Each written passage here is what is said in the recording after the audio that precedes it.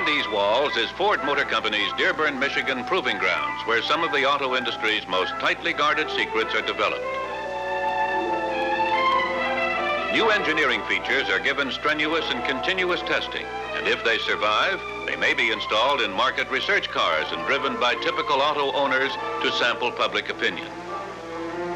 This Mercury Park Lane convertible is being used to test average driver attitudes to an experimental steering control system, which could replace the familiar steering wheel. Called the wrist twist steering control, it was developed for Mercury by ex-missile engineer Bob Rumpf, who is ready to send the car off with a driver who promises to be about as non-technical as they come. Getting in is easy enough. Elimination of the steering wheel means additional room that is mighty important on entry and exit.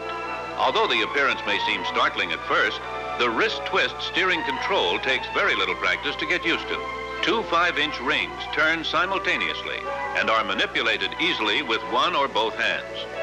A comfort feature of the wrist twist system is the addition of armrests for both controls.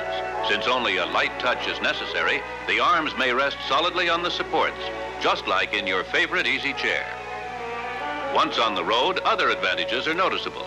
The most obvious is improved visibility, both of the instrument panel and the road ahead.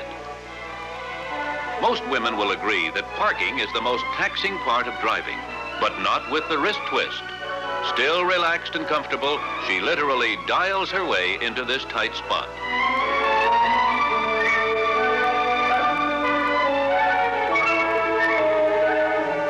The test trip is over, and she takes her last look at the wrist twist controls. Or is it?